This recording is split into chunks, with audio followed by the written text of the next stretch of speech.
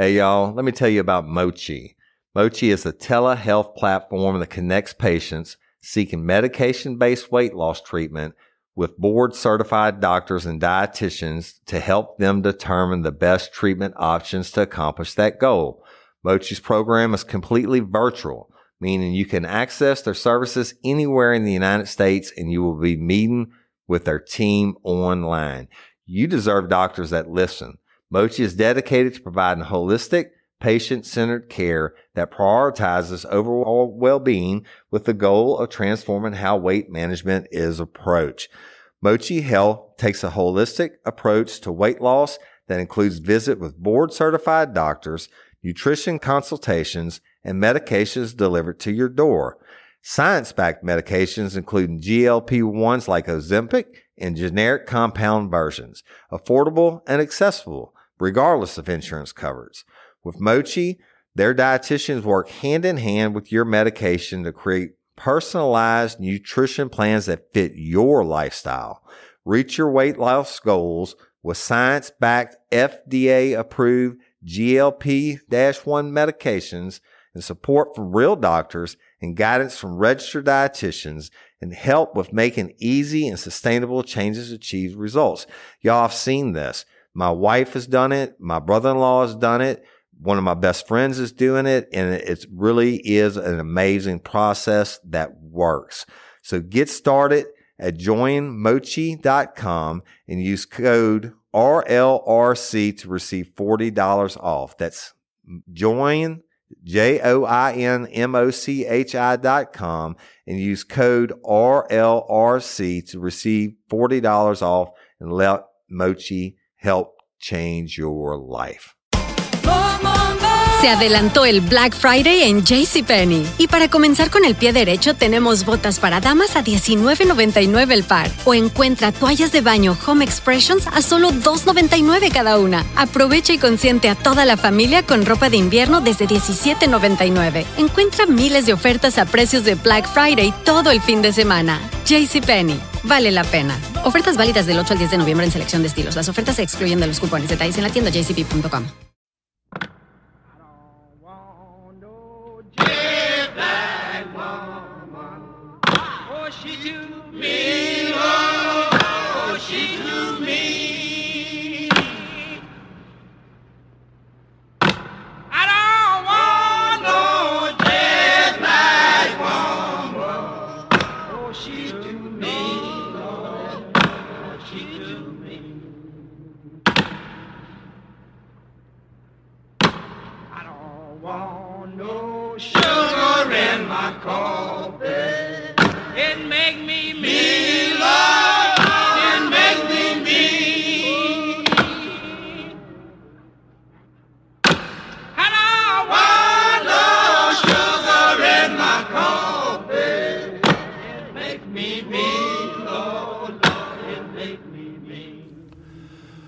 Warning.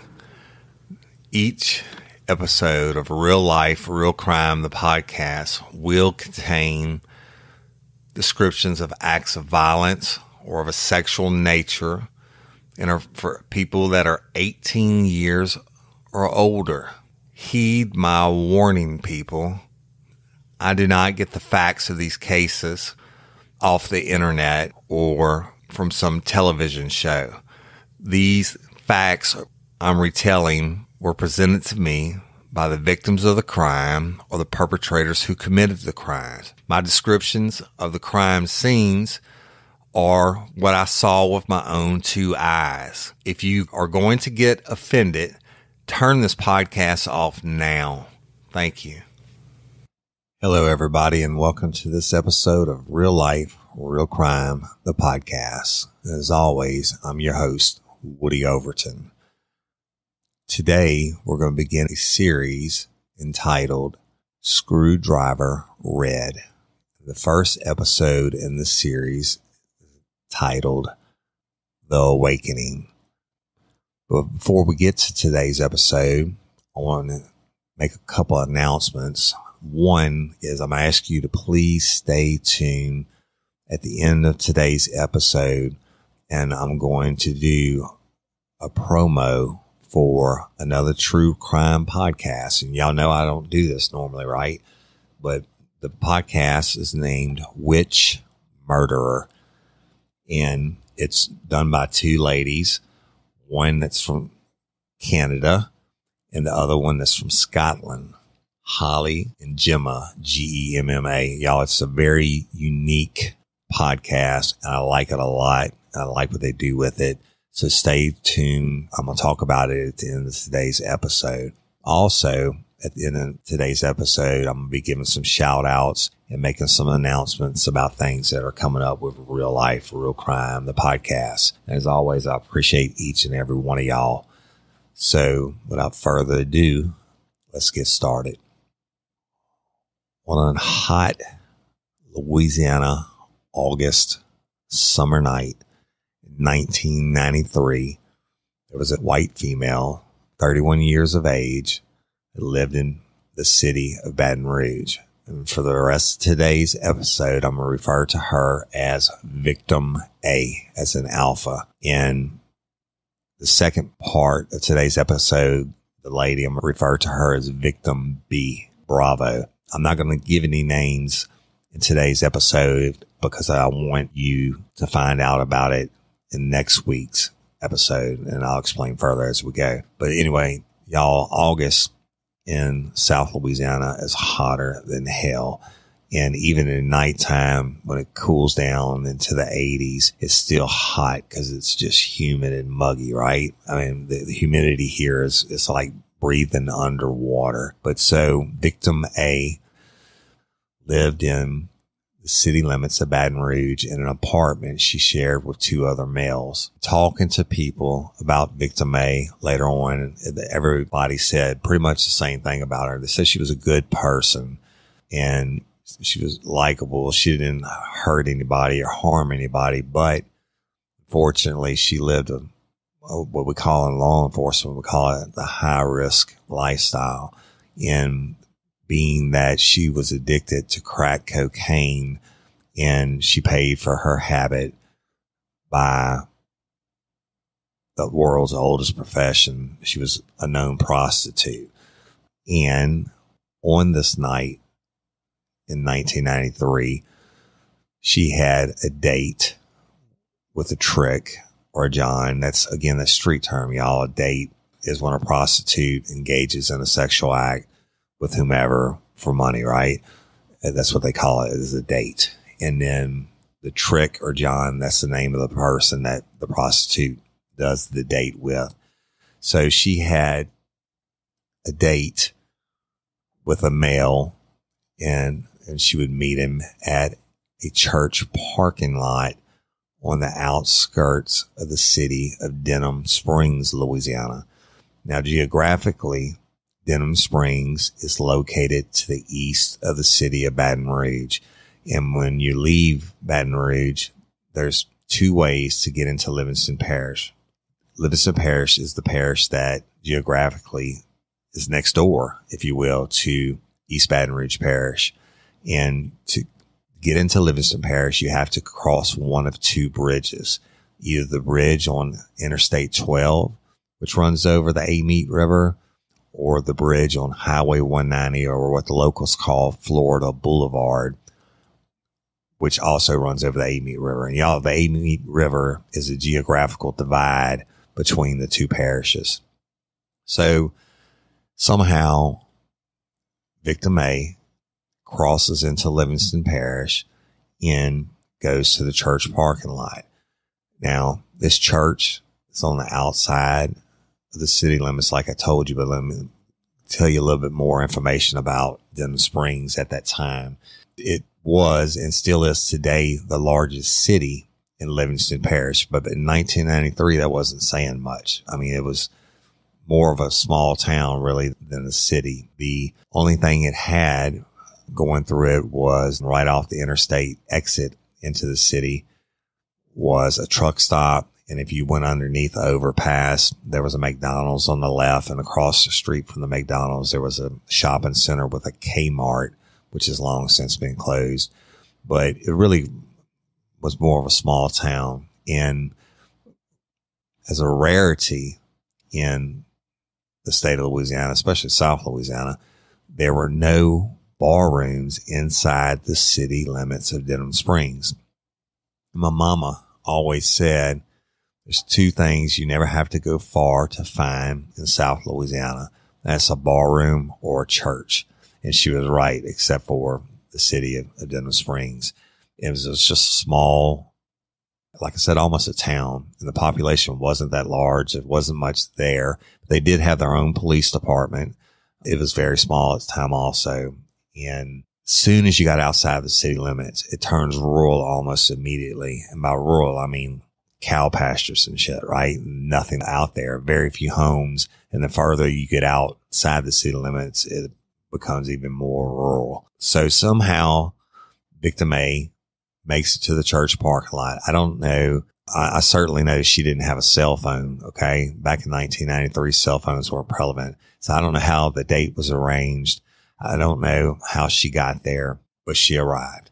And upon her arrival, she would have met the date. Now, let me describe him to you. He's about 5'10", of a slender build, nice looking guy, dressed well, well spoken, and everybody that would come and contact him with him over the years said he had a nice smile. Just a nice, average looking guy. So Victim A arrives and she would have met him and she probably thought, geez, it must be my lucky night, right? Because this guy certainly isn't going to do anything to harm me. He's just as nice and as plain as you could get. And of course he had that smile, right? So it's speculation. I would assume that they were inside of a vehicle and they begin to talk, and I'm certain she was put at ease by his demeanor. But at some point, Sugar turns to shit and he attacks her. Now we know this by the evidence that's found out later in the investigation, but I don't know if the attack started inside the vehicle. But one thing we know is Victim A fought back, and she fought back hard. I'm assuming she escaped from the vehicle, but then bam, bam, bam, 3 loud gunshots go off, and Victim A ends up face down in the parking lot of the church, dead. And the nice guy with a nice smile, Victim A couldn't have known that smile truly hid the face of a monster. That's what this cat is, just a bad dude. So I guess he ran like a little bitch probably. 911 got the call, and the sheriff's office covered everything on the outside of the city limits of Denham Springs. And a deputy responded, and they found Victim A face down, dead in the parking lot. At that time, the deputy called for the detectives to come out and the coroner. The detectives arrive on the scene. The coroner arrives. The detectives then call for the Louisiana State Police Crime Lab to come process the scene. Now, Livingston Parish Sheriff's Office wasn't big enough, especially at that time. They're huge now, but at that time to have its own evidence or crime scene technicians. And they always called out the Louisiana State Police Crime Lab, who pretty much cover any small jurisdiction, and they offer their assistance on cases when they call. And anytime there was a homicide or a major case like this with a dead body, we always called out the crime lab. So the crime lab would have arrived, and by the time they get there, the area has already been cordoned off with the yellow crime scene tape, just like you see in the movies, right? And the detectives and uniform patrol would already talk to the person who called 911, and they would have been knocking on doors, trying to see if there were any kind of witnesses to what happened to Victim A. So the crime lab arrives in the coroner, and the detectives begin to process the body. First thing they're going to do is photograph everything. And I use the term to this day, if I'm photographing something, like taking pictures of the inside of a home we're looking at buying, or maybe even a car or whatever, I always say photograph it like a homicide, right? I'm going to work it like a homicide. So I take pictures from every angle. And nowadays it's with digital cameras, or you can even use your video, right? But back then it was 35 millimeter straight up. Polaroids that the detectives would have carried with them. So they're going to photograph everything. And then they're going to work their way into the body of victim A. And she's face down. They don't find any identification on her. And by this time, y'all, the local news or TV stations out of Baton Rouge would arrive, and that's the ABC and the CBS affiliates, because they always monitor police band radios, and they know when the chatter starts up and the detectives and the coroner get called, it's going to be a dead body. So they go out there to report it, right? So they're arriving on the scene while it's still being processed. Again, no identification found on victim A. No purse, nothing like that, no money. So we don't know if the monster robbed her also. I assume we did, or maybe she just didn't have anything on her, but that's kind of hard to believe. So they turn over her body. They can see, obviously, gunshot wounds to her back, but they turn over the body, and in processing it, they notice that her hands, both hands, contained numerous strawberry blonde red hairs, same color hair as the monster, right? And she has some damage to her fingernails.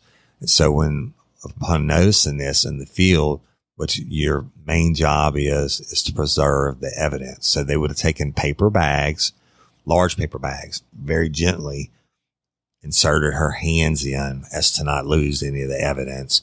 And then they would tape the bags to her arm, both arms, and to preserve the chain of custody of the evidence, if you will. And then they take her and place her inside the body bag and seal it with a lock, which has a tag number on it. This lock can't be opened. It doesn't have a key, and it won't be open. It has to be cut open at the autopsy. And again, that's to protect the chain of custody of evidence in case a trial ever comes up and a defense attorney can't say the body was contaminated or those hairs were transferred there by someone else, right? Like O.J. Simpson mess ups. So the detectives did a great job. The crime scene techs did a great job. They get her tagged and bagged, and her body is sent for an autopsy, which would occur 2 days later. Meanwhile, like I said, they had no identification on her. The news runs the story on the late news at night, which is around 10 p.m. And then it would have been the lead story again the next morning on the early news in Baton Rouge. But at some point, one of victim A's two roommates see the news, and they know there has been a murder, and it's an unidentified white female, approximately 30 years old. And they're like, oh shit, she didn't come home last night. She didn't come back from the date. And so they call in and say, hey, look, my roommate's missing, or my significant other is missing, right? Then the detectives would have got in contact with them and showed her a picture of victim A's face, and they positively identified who she was. So the autopsy occurs, and they open the bag, cut the lock on the bag, and this is the detectives and the coroner and the forensic pathologist in the autopsy room, and they process the body from head to toe. The forensic pathologist did an excellent job, and he was able to say, without a doubt, she died from 3 gunshot wounds to the back. But more importantly, he was able to recover 2 of the bullets from her body and send them to the state police crime lab for processing. What they would have done, y'all, been looking for on the bullets, if the bullet isn't damaged too badly, the crime lab has its own section just for firearms, and they have a firearms expert. And if the bullet isn't damaged too badly, they can actually take the markings from the bullet and match it up to a known manufacturer of a handgun or whatever type it is, right? This was a handgun, and it turned out the tech was able to match it to a Colt 38 special revolver. And they do this because each firearm manufacturer has specific what we call striations inside the barrel markings. So you have a bullet, and the bullet sits in a shell casing, and inside the bottom of that shell casing is gunpowder. On the outside of the shell casing is the area where the firing pin for the pistol, or the hammer in this case, would have came down, it strikes the end of the casing, causes a spark, which then ignites the gunpowder inside the bullet and causes an explosion. And then the bullet is projected out of the firearm, but it has to pass through the barrel. And when it spins through the barrel, it picks up the certain markings. That's how the technician was able to match it up to a Colt 38 Special. Now, they can't tell you which gun it was, just the name and the manufacturer of the firearm. Also, during the autopsy, when they took the paper bags off her hand, the pathologist was able to collect numerous strawberry blonde hairs from victim A's hands, right? And nail clippings, etc. Now, at that time, y'all, in 1993, DNA wasn't prevalent. I mean, it was in its infancy stages. It's come leaps and bounds in 30 plus years as we know it today, but they wouldn't have been collecting the hair for DNA at that time. They would have been collecting it to do hair analysis if a suspect ever came up. And that's not an exact science either, right? But anyway, the evidence was collected and is put and stored away. The body's processed. She died from 3 gunshot wounds to the back. And they identified her, and they talked to one of the roommates, and he told her about her lifestyle and the high risk, etc. And the other roommate jetted. He had a couple warrants. He jetted to I think it was Oklahoma City or somewhere. And eventually detectives caught up with him, and he was easily alibied out. And there were a couple other suspects that were looking at, but nothing panned out. And unfortunately, as sometimes happens, cases go cold. And for victim A, case wouldn't only go cold, it would go frozen for 16 years. 16 years. So, meanwhile, our monster, our strawberry blonde-haired monster with a nice smile, goes on and lives his life for approximately the next year and a half. He gets married. He has kids. He's working a normal job. Just a nice guy, and no criminal history. But I believe he was either offending and getting away with it, or he was desiring to offend, if you will, maybe the fantasy about it and stalking people, etc. But in 1995, it was the Christmas season, and there was an employee at the mall in Baton Rouge, the main mall at the time. Cortana Mall was the name of it. And she was getting off of work after 9 p.m. when the mall closed, and she had... Hey, y'all, let me tell you about Gobble. All Gobble meal kits are pre-prepped. That means less work for you and less waste in your kitchen. Their meal kits include everything you need so you can save time at the store or just skip that trip entirely. I got the box in and I had 3 different meals. I had a Kung Pao chicken, crispy fish tacos, and a beef bourguignon, however you say it. But let me tell you about the classic beef bourguignon. Look, it came with beef pot roast and a beef broth concentrate, red wine demi-glaze, cremini mushrooms, cipollone onions, mashed potatoes, baby carrots, and rosemary thyme butter. It was so easy to make. Literally 15 minutes it took Cindy. And let me tell you something.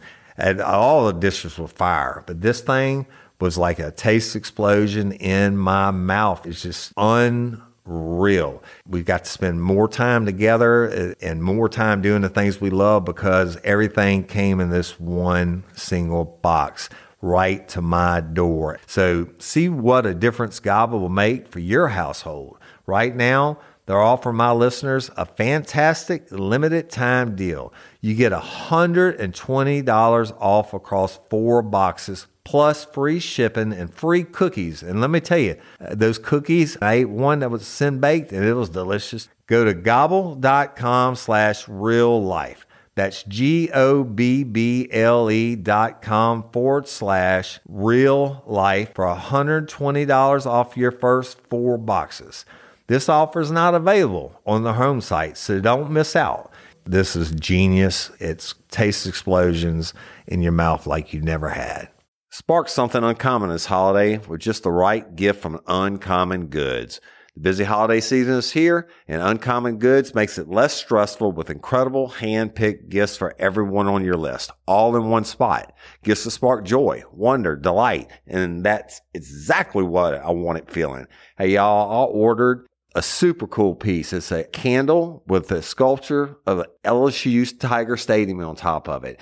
And each officially licensed laser cut wooden replica features up to 4 layers of detail, creating a bird's eye view of a specific football field, seating section, and more. And every label includes your stadium's name, the team's logo, and school location. And it has a coconut, soy, vegan wax infused with sandalwood smell that creates tailgates and touchdowns scent profile, reminiscent of game day.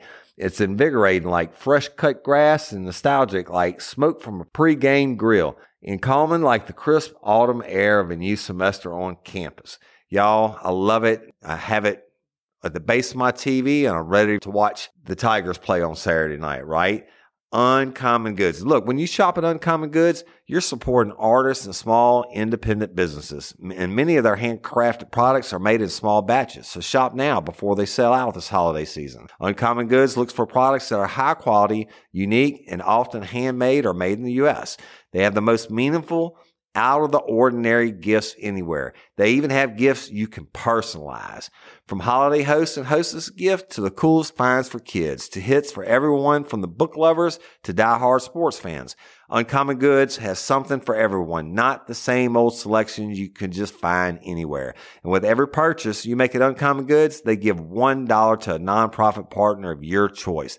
They've donated more than $3 million to date. So to get 15% off your next gift, go to uncommongoods.com/RLRC. That's uncommongoods.com/RLRC for 15% off. Don't miss out on this limited time offer.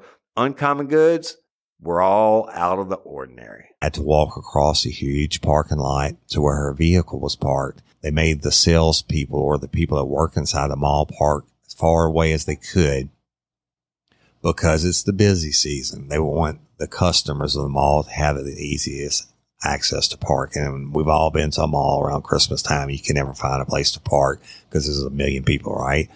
So she has to walk across this mall parking lot, and they weren't lit up like today's malls parking lots are. And I mean, certainly there was some lighting, but not bright like they are today. So she walks across the mall parking lot.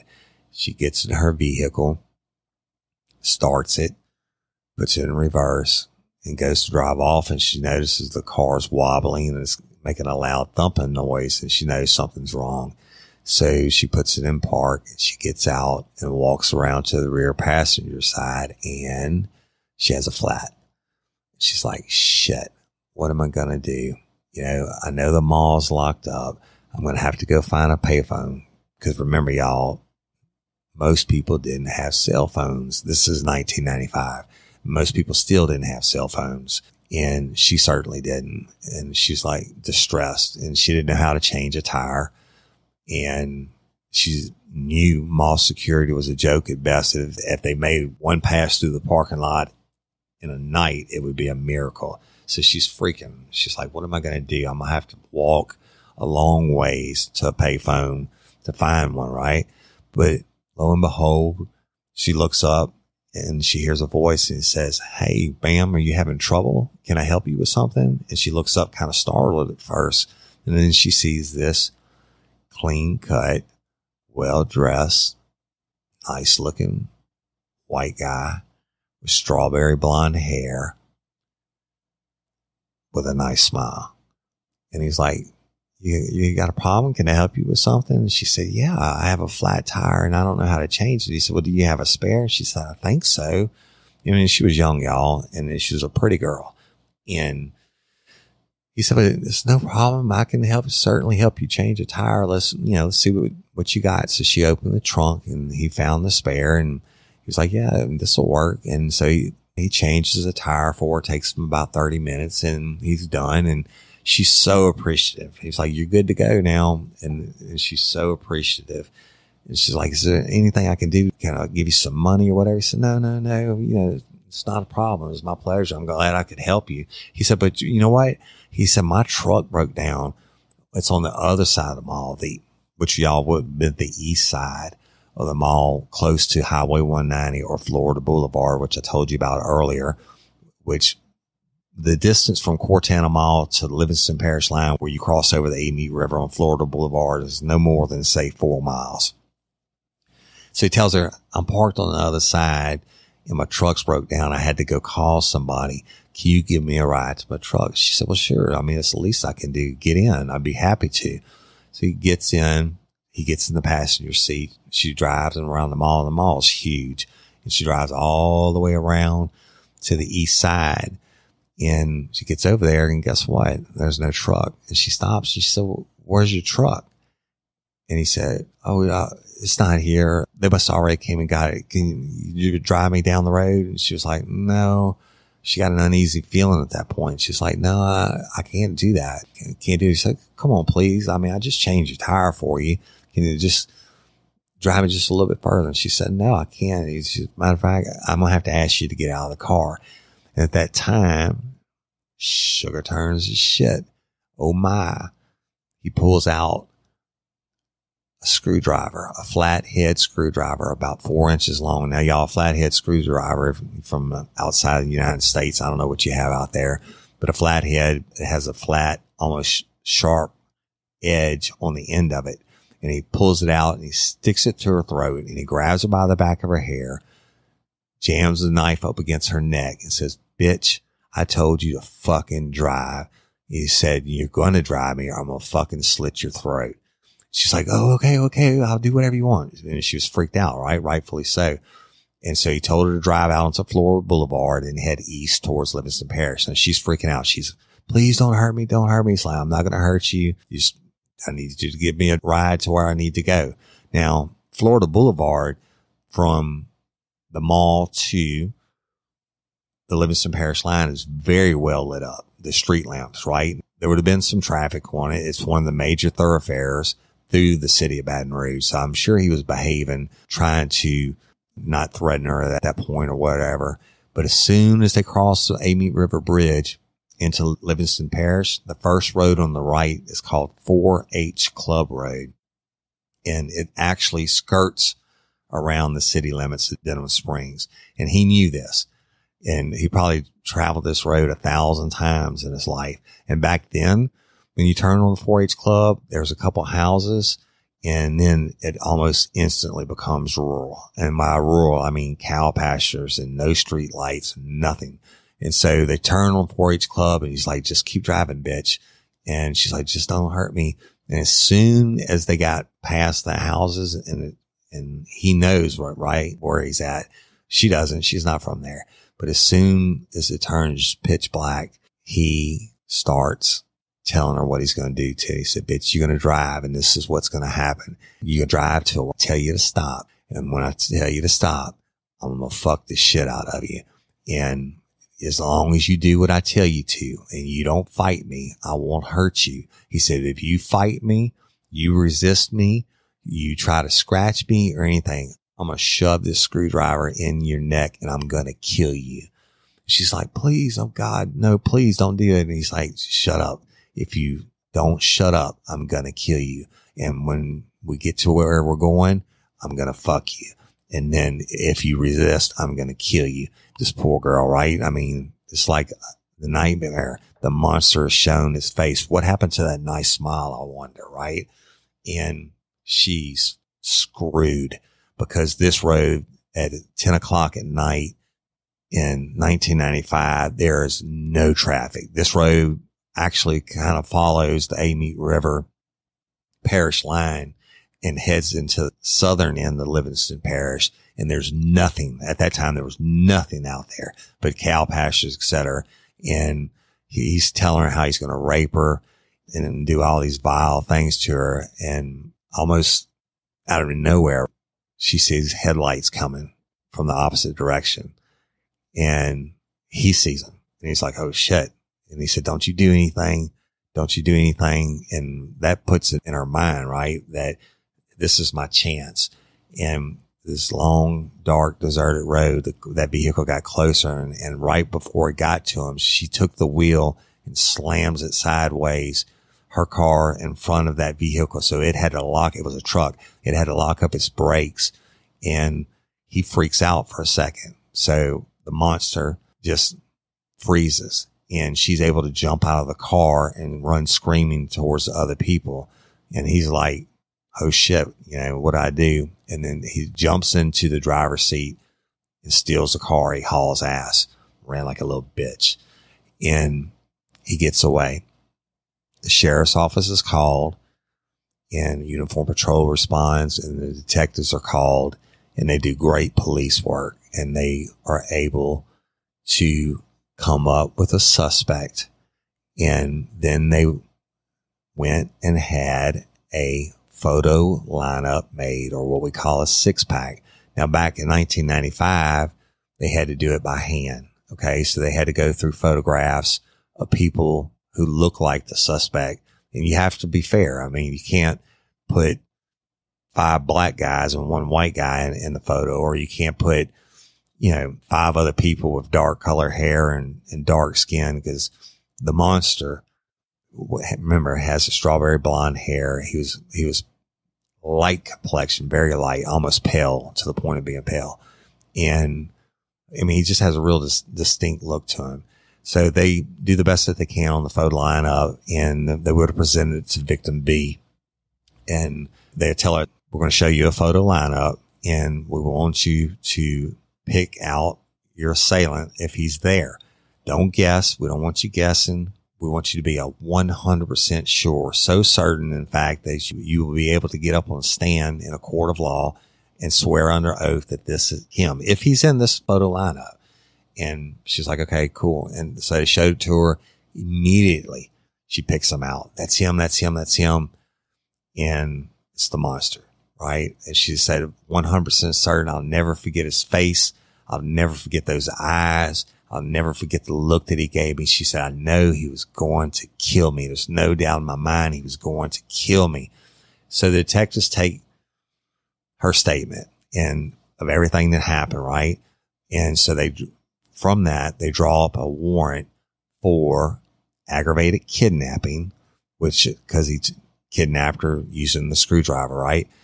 And the vehicle theft was really an armed robbery, and aggravated assault for threatened bodily harm, which was the rape in this case, and that he was going to kill her if she fought or resisted.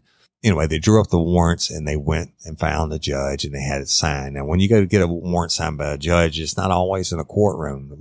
There's not a judge in the parish, when I was a detective, that I hadn't woke up in the middle of the night to get a warrant signed, right? I'd go to their home.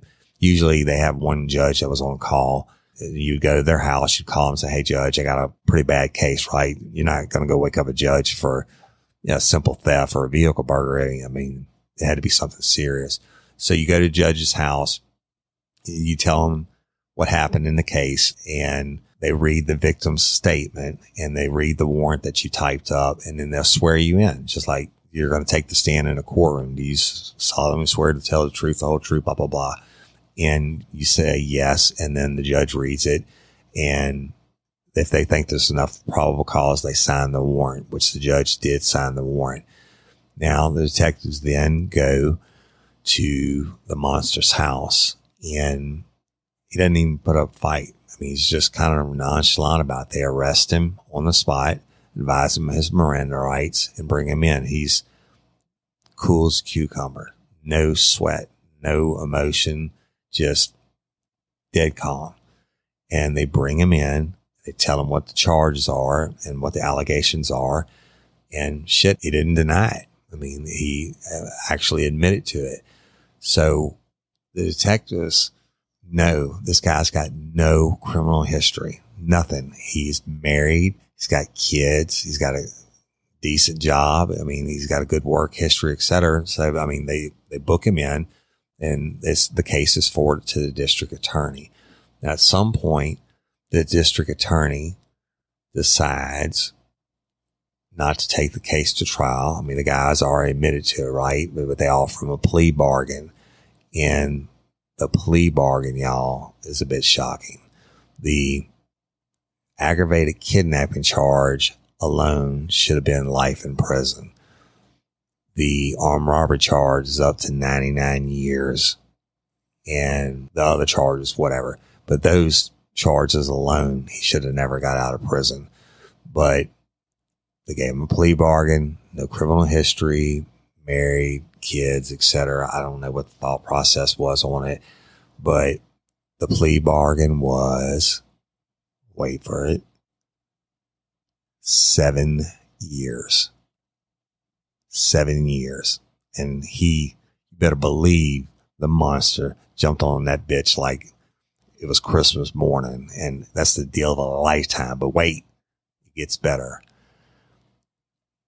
He goes for sentencing, and the judge sentences him to 7 years. But the judge suspends 5 of the 7 years. So the monster, for the aggravated kidnapping, only goes to prison for 2 years. What they dropped it down to, y'all, was attempted simple kidnapping. And he pled to 7 years, and the judge suspended 5 of the 7. So he went to the Department of Corrections for 2 years. 2 years. Can you imagine that? Now,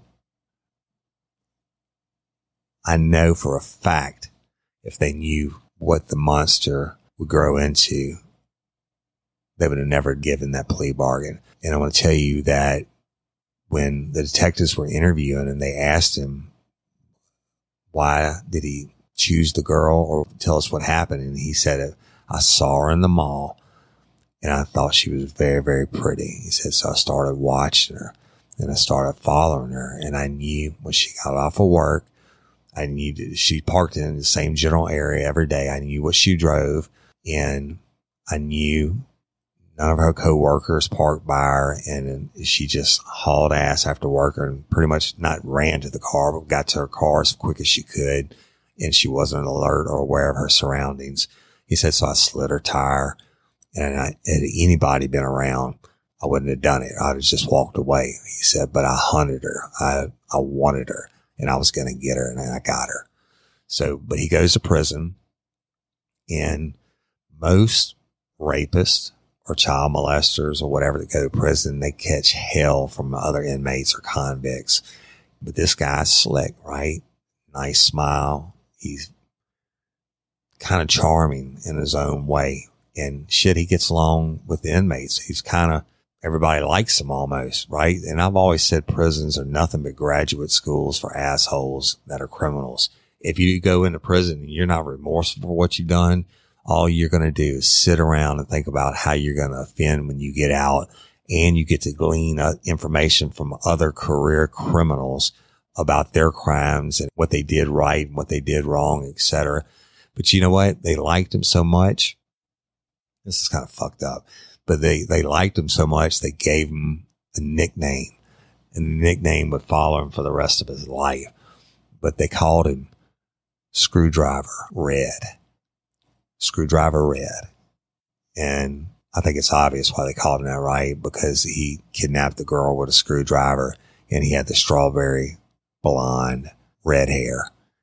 So Screwdriver Red. In prison for 2 years.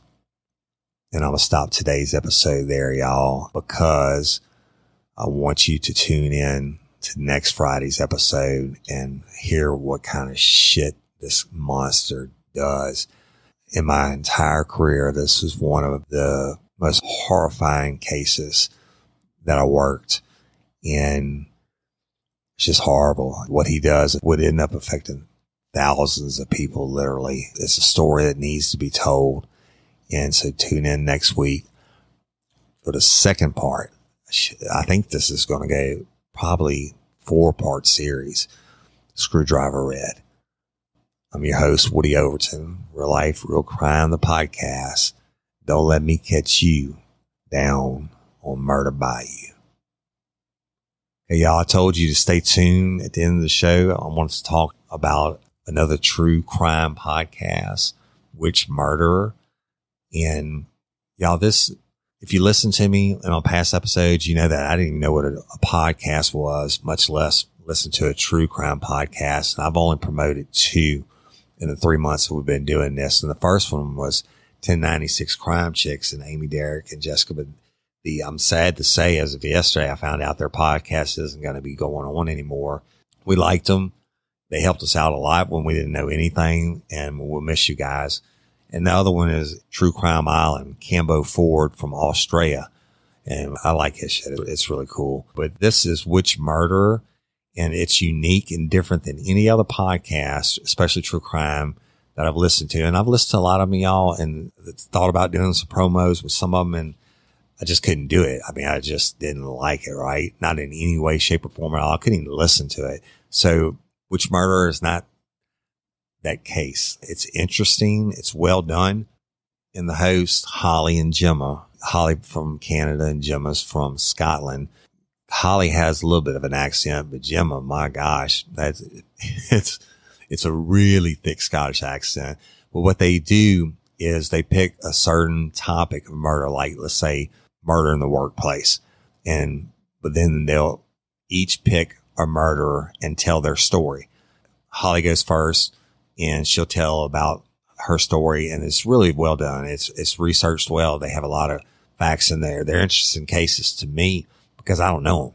And I do like to listen to murder cases and stuff. I've always been fascinated by it. But so Holly will go first and tell hers, and then there's pause in the middle, and then Gemma will tell hers. But what's cool and different about it is at the end of the podcast, or then into their storytelling, they choose, if they were to be murdered by one of the two that they did the episode about, they choose which murderer they would want to kill them. It's just kind of a unique spin. It's pretty damn cool. And I want y'all to give a listen to their promo now. Hi, I'm Holly. And I'm Gemma. And together we are the co-hosts of the podcast Which Murderer. Each week we discuss 2 murders and we try and focus more on the victim's perspective. Oh my god, that's not who I thought was going to die. Let's just blame it all on Tom Cruise. Yeah, math stumps me at every turn, even in dismemberment. We all know she was cut in half. He had projectile pooped. Oh no. The entire room. Will they ever get along? God damn it. Fucking get along, eat an ice cream cone. You're going to make so many enemies and I love it. How many times do I have to say, if you're going to murder people, don't keep a fucking diary? Don't keep a diary. I really didn't want to be frozen to death. When were you born, honey? No, I'm not telling you. I don't like the thought of somebody who's selling ice cream being that angry inside. And then we have... Hey, y'all. You want to set your child up for success? Is your child struggling with a specific subject or need help with the subject? Is your child ahead, not getting challenged enough in class? Well, IXL Learning is an online learning program that enriches your homeschool curriculum. It offers practice in math, English, language arts, science, and social studies while adapting to each child, meeting them where they are. Plus, IXL encourages students to become curious and empowers them to choose how to learn. Look, we homeschool our son. No doubt about it. He's more of a visual learner, and we use IXL, and Cindy teaches him, and there are so many different benefits to the program. It adapts to exactly what he needs in different areas. So IXL is the perfect supplement to your homeschool curriculum. IXL offers interactive practice problems, educational games, lessons, and video tutorials for every topic you're teaching at home. It's easy to use, time-saving. Everything on IXL is organized by grade, subject, topic, and subtopic, making it simple to find activities for the exact skills you are covering. IXL offers instant feedback and explanations of new topics as kids use the program. Kids can explore any topic in any grade level. They aren't forced into a single learning path like they are on other programs. If you're homeschooling your child because they were falling behind, or because they were too far ahead like our son, iExcel is a great program to help them get the exact support they need. Kids love iExcel's positive feedback awards and educational games. iExcel is trusted by 15 million students worldwide and has proven to improve performance in over 75 scientific research studies. Make an impact on your child's learning. Get iExcel now. And Real Life Real Crime listeners can get an exclusive 20% off iExcel membership when they sign up today at iexcel.com/today. Visit iexcel.com/today to get the most effective learning program out there at the best price. And don't forget, Real Life Real Crime listeners get 20% off. Y'all, we really do use this product, and it's been a godsend.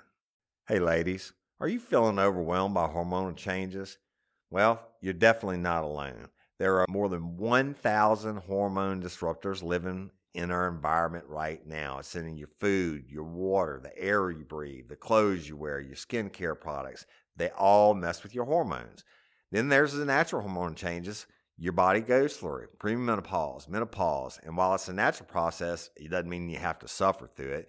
The good news is you don't have to suffer through it anymore, because now you have Hormone Harmony, a formula made only with herbal ingredients that are shown to reduce hormonal symptoms in women of all ages. Hormone Harmony is not just a hormone supporting supplement. It's become a phenomenon. Women can't stop talking about it on social media. A bottle of Hormone Harmony is sold every 24 seconds. And the biggest benefit? Well, my wife says it makes her feel like her own self again.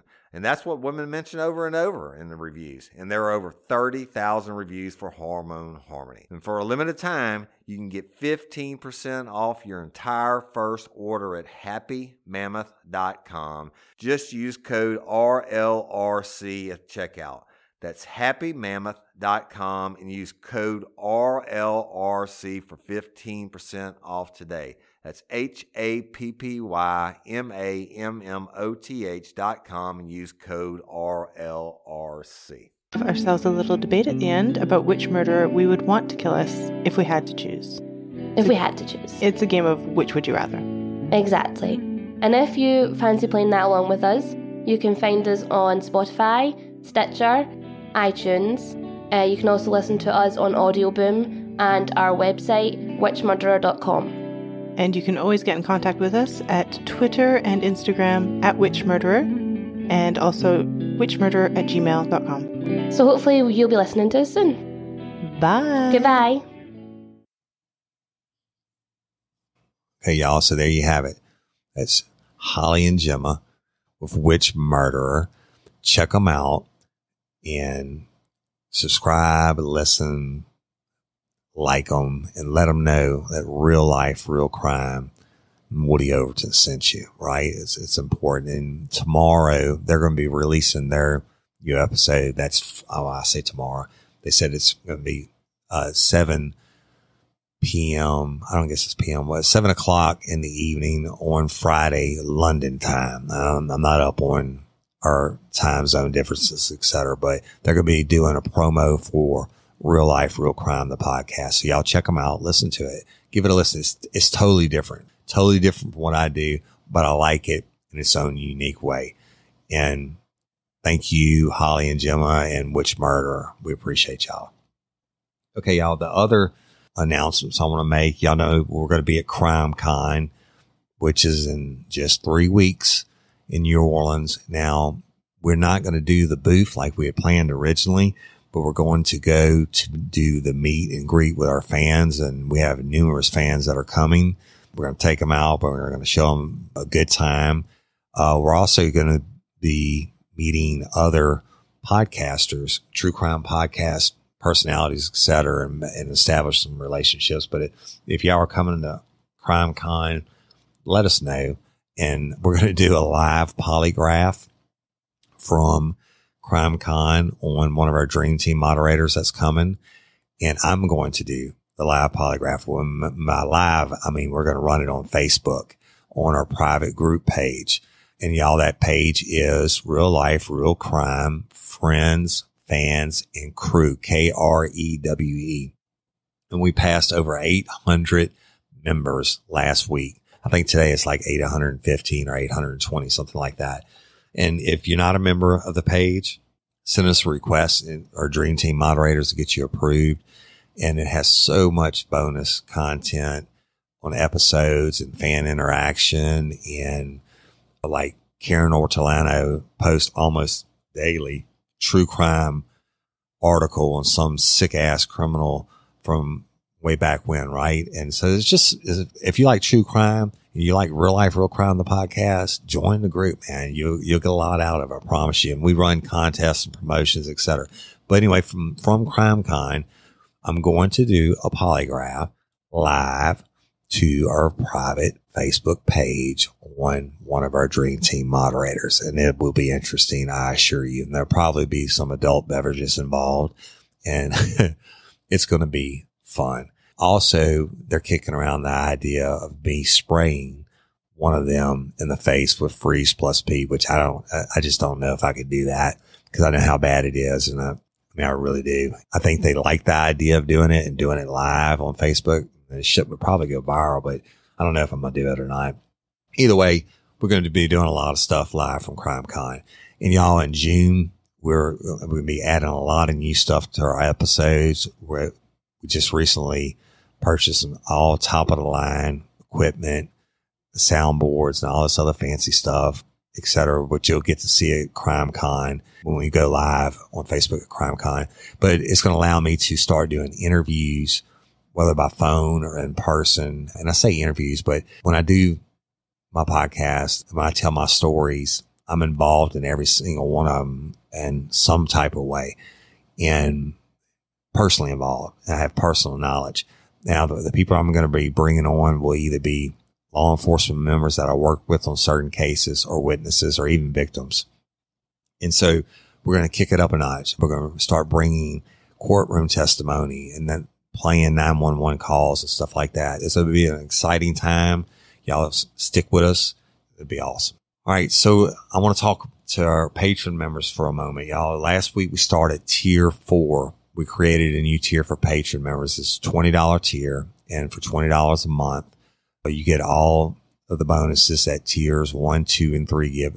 Also, upon signing up, you get a real life, real crime sticker of your choice. And that's $5 without shipping. And then after 2 months of being a tier 4 member, you get a t-shirt from the Real Life, Real Crime store, which is rlrcpodcast.com, of your choice. And that's $20 right there without shipping. And you get to pick and choose which one you want. And so if you're already a patron member and you want to upgrade to tier 4, which we had numerous people do this week, then your time counts. Your 2 months has already started from whatever day you became a patron member. But also, for being a tier 4 member, 2 months in, you get a personal phone call or FaceTime or Skype, however the hell you want to do it, from me. We'll chat about whatever you want to. Price of eggs in China, a murder. I don't care. I sure look forward to talking to you though. And, so that's another benefit for tier 4 patron members. And I want to do some shout outs for our new patron members and the people that upgraded. So bear with me for a minute, but it's important. And I still have some more announcements, y'all. Hold on. So we have new patron members. Miss Laura, middle initial N is in November, last name Yarnell, Yarnell. Laura, thank you so much for joining us on Patreon. It means a lot, and I really do appreciate you taking the time to sign up and support us. It really helps us out. Thank you, thank you, thank you. And then our friend Ryan Horan from North Carolina. Ryan is a master furniture builder, and it's probably going to end up costing me tons of money because my wife loves his work, right? Ryan, thank you for taking the time and subscribing to us through Patreon. I really do appreciate it so much. And then Karen Travels upgraded to tier 4. Karen, we love you. And last week, y'all, on the hotline episode, I accidentally started out calling Karen Kathy when I was answering her questions, because she had a 2-part question, and the second part was about Kathy Bernard. So when I started to answer it, unbeknownst to me, I accidentally called her Kathy, but I did correct it. But so Karen, I won't call you Kathy again. We love you. Thank you for participating in the hotline. I really do appreciate you so very much. And Stacy Spalding upped her pledge this week. And Stacy, you've been with us for a long time, dear. We love you to death. Don't be afraid to use the hotline, y'all. And this week we get enough questions. I'll answer the questions and do my take on the Jessica Chambers case, which is just fucking horrible. If you don't know who she is, Google her. It was a murder that happened in a small town in northern Mississippi. And it's the worst case of police work and prosecutorial or district attorney fuck ups that I've ever seen in my entire life. And I'm the biggest pro police person you'll ever meet and pro DA. But you got to call a spade on this one, y'all. It's horrible. And I'm actually certified as an expert witness in all United States federal courts in law enforcement matters, right? So people hire me to look at their defense cases, et cetera, and study them and see if the police have done right or wrong or whatever. And, they're like, Woody, cop friends of mine are like, Woody, how can you work for the defense? I'm like, you know what? I don't really have a problem with it because some people are innocent and they deserve help, right? And sometimes the cops get it wrong. And sometimes they're shithead cops. And we know that there's good and bad in every profession. Now, I believe with my whole heart, way, I know there's way many more. There's great cops and there are bad ones. There's good and bad in every profession, but there's some shitheads out there. And so I do defense consulting work, but this case, Jessica Chambers, oh my God, I don't even get started on it tonight. If you have a question about Jessica Chambers, just send it in. But I can tell you this, I'm not going to hold any punches on those bitches up there. And I'll be banned from the northern 4 counties in Mississippi where Jessica was from, because they're going to have a price on my head by the time I get done with them. So, but if you don't want to talk about Jessica Chambers, use the hotline to call in questions or shout outs about anything. And those hotline episodes have been a huge success. We get thousands of listeners each time they drop. So evidently people are liking it and I like doing it. Moving on. Thanks anyway, Stacy. Becky Andre, you pledged tier 4. Miss Becky, you're awesome. Thank you so much. And really helps us out. And thanks for supporting Real Life, Real Crime. And we love having you. Thank you. Miss Tina Benton upped her pledge this week. Tina, we love you. Tina and I worked together in the past, and she's quite the character. Big supporter of Real Life, Real Crime, the podcast. And Tina, we love you and thank you for supporting us. I appreciate you. Miss Courtney upped hers to tier 4 this week also. Miss Courtney, thank you. And Courtney, you've been very active in the hotlines, et cetera. And I appreciate you and I appreciate your support and you liking and listening and sharing us and being a patron member is priceless. Thank you, Courtney. I really do appreciate you. And Miss Melanie Shepard has been with us forever. She upped to tier 4 also, patron. Miss Melanie, I do appreciate you. You know this and you've been there for, I say a long time. We've only been doing it for like 2 months, but it seems like a long time to me. And I appreciate you, Melanie. And thank you for supporting us. It means a lot. Miss Alicia jumped up to tier 4 also. Alicia, I really do appreciate the support. It helps out and means a lot to me. And thank you for doing it. I hope you get the most out of your patron benefits, y'all, which includes tier 4. I mean, it's everything. All 4 tiers get. So it's not just a hotline. They get a discount in the store, a huge discount, just tier 4 does. And, all the other things that go with it. But Alicia, I appreciate you. Thank you for doing it. And Brandy Elliott has been with us forever or since the beginning. And Brandy jumps to tier 4 also this week. Brandy is very active on the hotline, et cetera. And Brandy, I appreciate you and your patronage and supporting me. And I have not forgot about our private discussion. Brandy has some questions about some cases that involved in her personal life, and they're very important, Brandy. And I hadn't had time to do it just yet, sweetie, but I'm going to get to it. But thank you for supporting, and thank you for jumping up to tier 4. And I really do appreciate you. Thank you so much. Miss Christina Hernandez from San Diego. Miss Christina is a dear friend of the show. She gives more than she has to on Patreon, and I really appreciate it, Miss Christina. And she also, y'all, is a Dream Team moderator of her private page. And Christina, I bet you don't think that I know that all that you do as a moderator, right?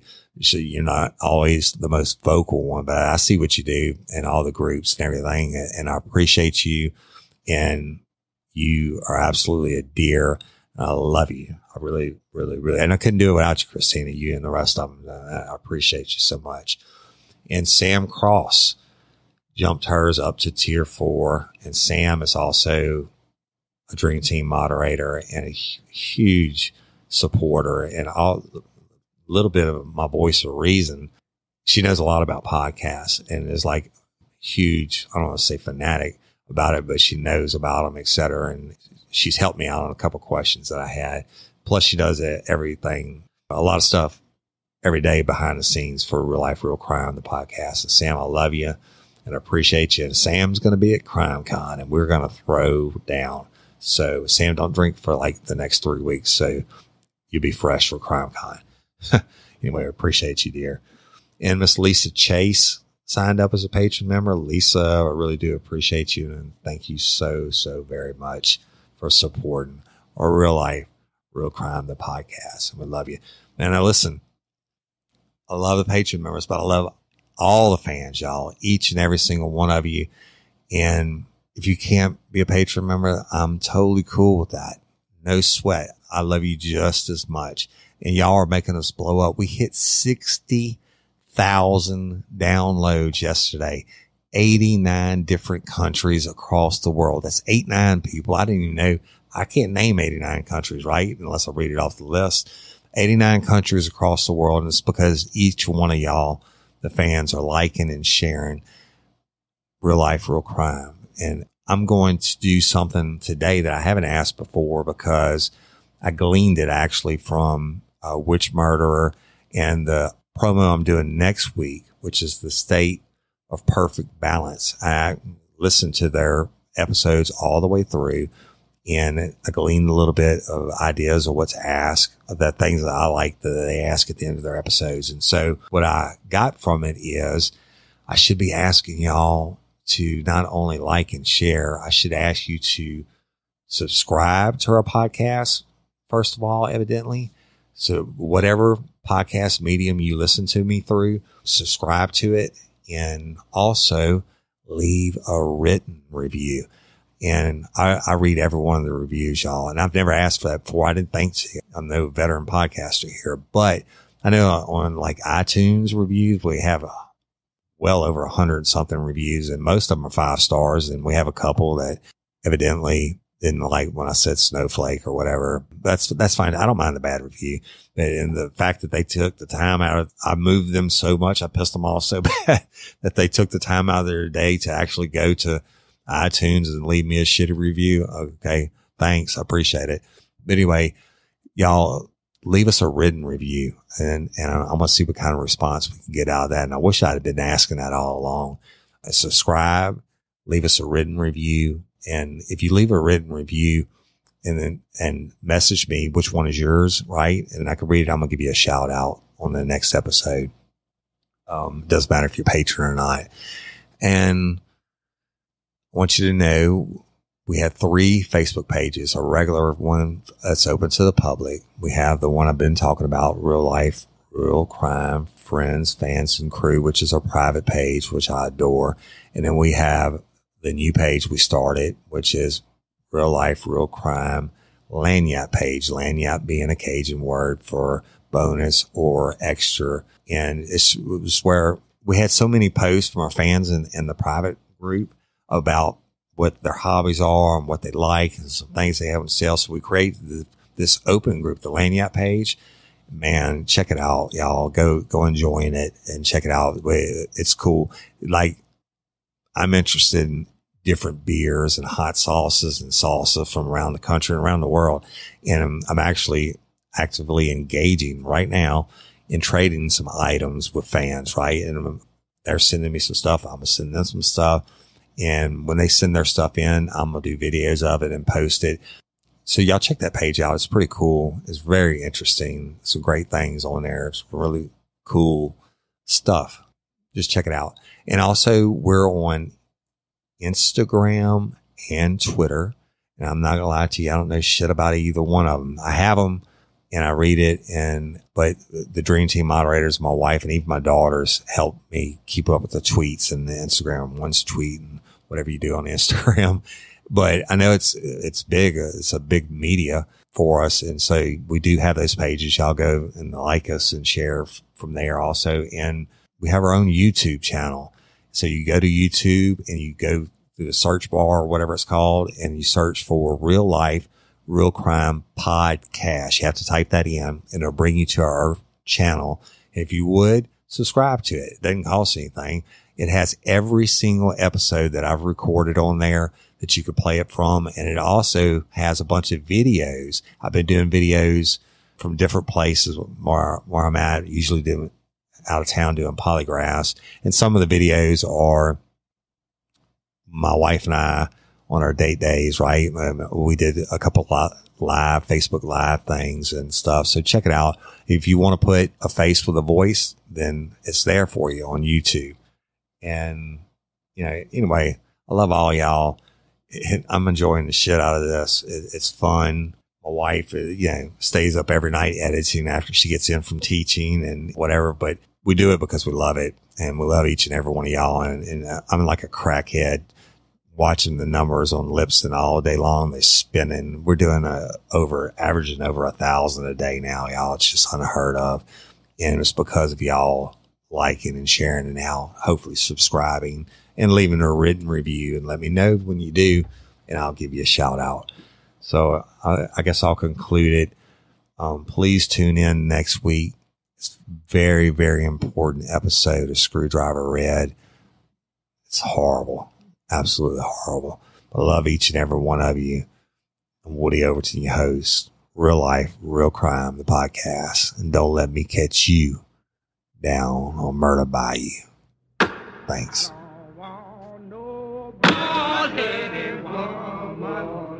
Oh, she do me